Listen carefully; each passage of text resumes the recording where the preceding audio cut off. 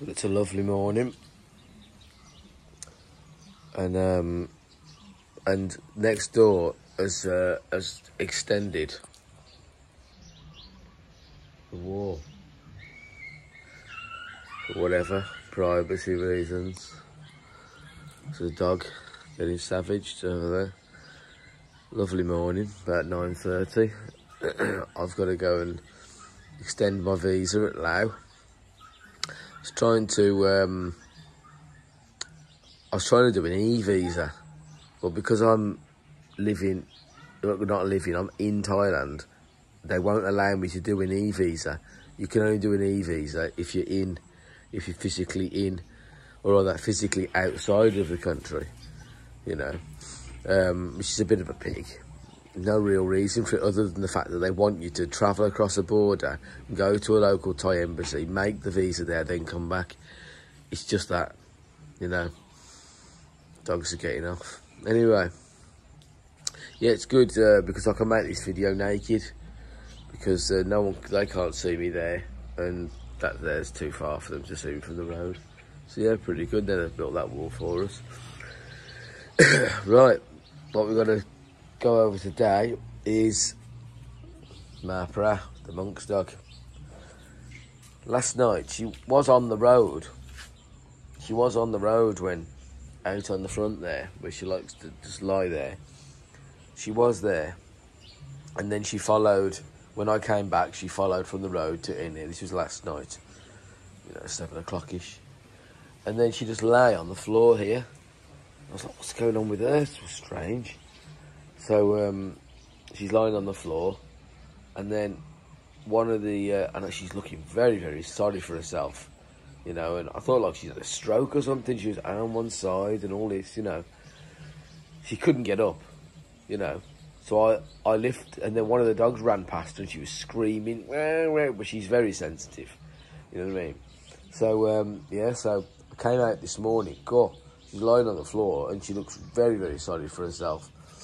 So I went, when I alerted to it, was one of the small baby dogs ran past her, and just running past her and hitting her body while he ran past her, she was screaming in pain, and I thought, oh, now I picked her up once about a month or so ago, and she had she had a hard breast, and it was hard and it was painful to the touch for her, So I thought, oh, it's gonna be cancer. Went to the vet about it, and she says, oh, it'll be cancer. Oh yeah, what can you do? I'll cut it out. You know what I mean? They don't care. They'll do anything to make some more money. You know what I mean? Yeah, I'll cut that out.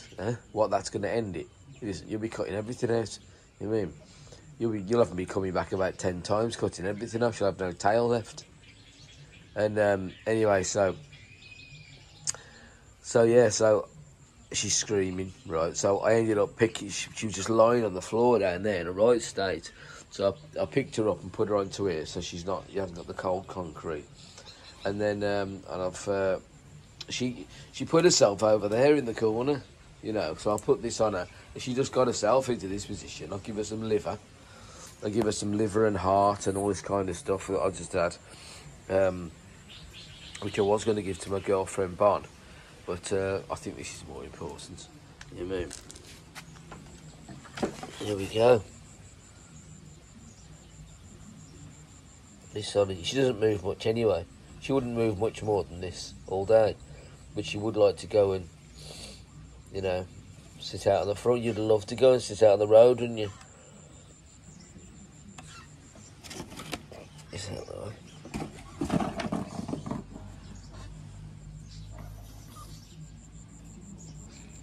She does appreciate me, I know that.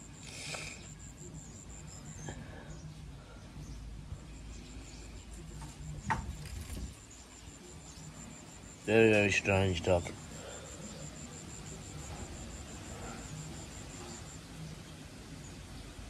So let's hope she's going to be alright. She ate that. It's a good sign that she ate that. But I tell you what, if I hadn't have put the food in her mouth, she wouldn't have ate it.